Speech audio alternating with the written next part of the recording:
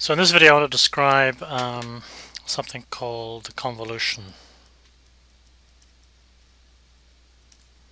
So let me write down the equation for the convolution. So the convolution is y of t equals the integral from minus infinity to infinity of x of tau times h t minus tau with respect to tau. Now, what can we say about this equation? Well, first of all, I can name what these symbols are. So y is the output of the system, x is the input to the system, and h is what's called the impulse response. Those of you who are familiar with the Laplace domain, consider this the transfer function. So this whole thing is called the convolution integral. Now you can think of it as taking two functions, x and h, operating on them and producing a third. Okay. In terms of control theory, what we have here is some intrinsic property of the system, the impulse response. We apply some arbitrary input, continuous arbitrary input, and we get an output. Okay, so this convolution can be used to obtain the output for a system given any input.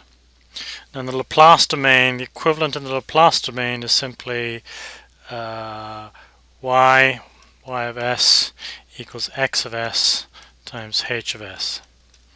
In fact, they're very closely related. In the Laplace domain, we multiply. In the time domain, we integrate.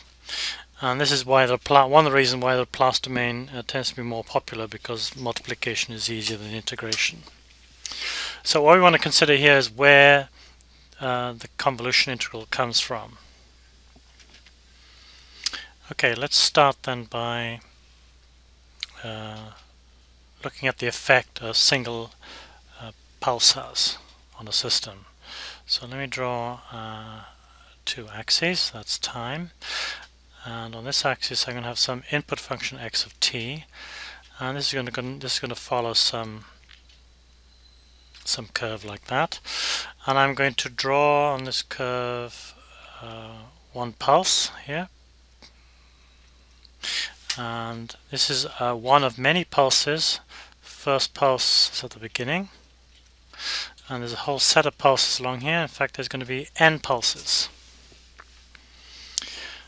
Now let's say that the width of the pulse is delta tau, and the distance to the last pulse, or to this pulse, will be n times delta tau. Okay, so all the pulses along here are delta tau wide, and there's n of them, so the time it takes to reach this pulse is n delta tau. What about the value? What about the value of the pulse? Well, the value of the pulse will be x of n delta tau. Alright. What about the area? The area of a single pulse will be its height. Will be its height, which is x n delta tau, times its width, which is delta tau. So that gives us the area.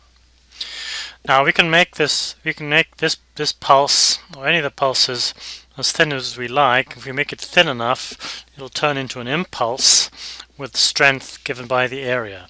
So if I make this really thin, I can also describe this pulse as x n delta tau times the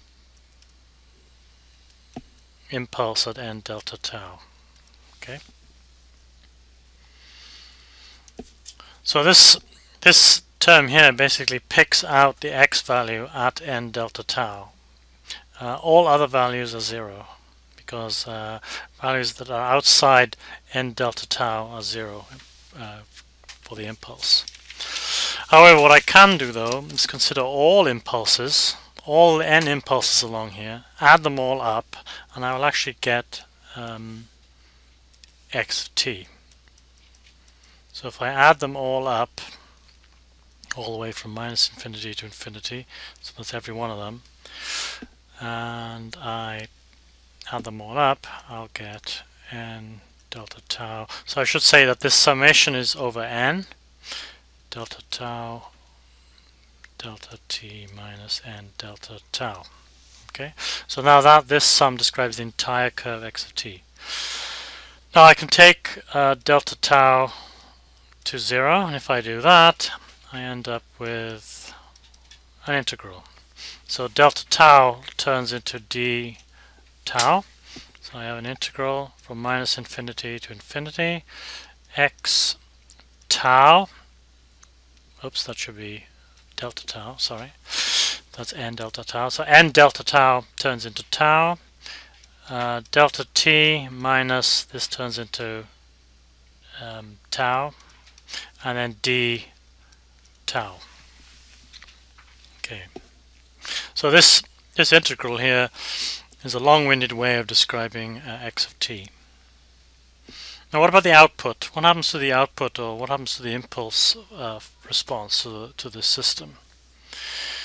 Well, let me draw another set of axes.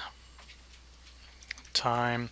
So in this case I'm going to have an impulse here. Oops, I don't like that.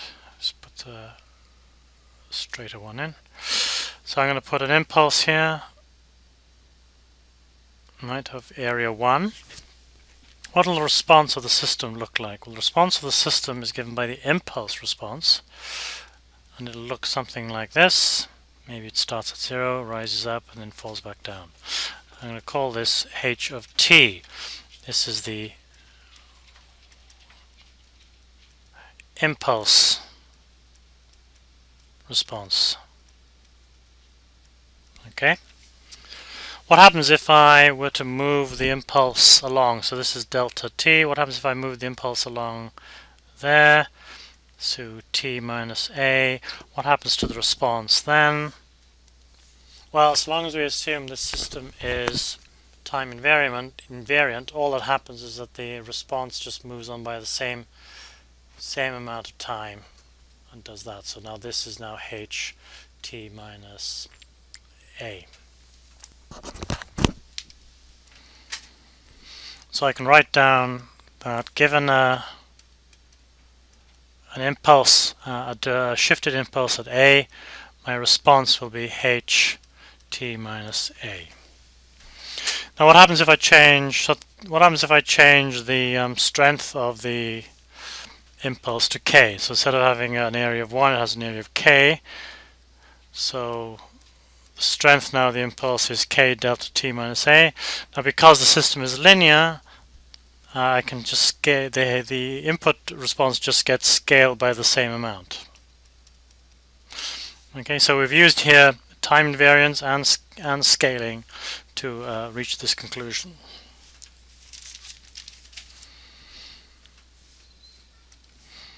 Now I could have a whole series of impulses along here. In fact, I could have a whole set of them, different strengths. In fact, these strengths then represent some input curve, a whole sequence of them, just as we did up here. Right? In fact, we can obtain a similar equation to this, but instead of the delta being there, we would put a h there. So let me write that down. So I can represent the output now. So we're talking about the output. Okay, the output is a sum from minus infinity to infinity of all the impulses, that's their strength, times the impulse response. Okay, so this bit here is k, and this bit here is that h there. Now once again, I can take delta tau to 0 so that the output then becomes an integral. So this delta tau becomes d tau, this n delta tau becomes tau. So I end up with x tau h t minus tau d tau. And you recognize this as the convolution integral. And that completes the video.